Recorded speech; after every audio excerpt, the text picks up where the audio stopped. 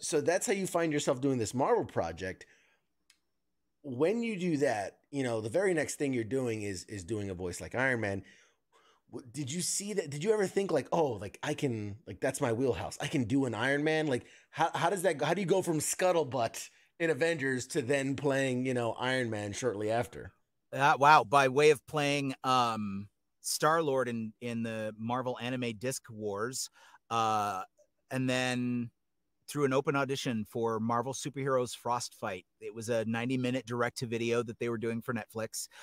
This was pre Disney Plus, and they already had their Avengers Assemble cast, and Adrian Pasdar had been playing Iron Man for several years at that point.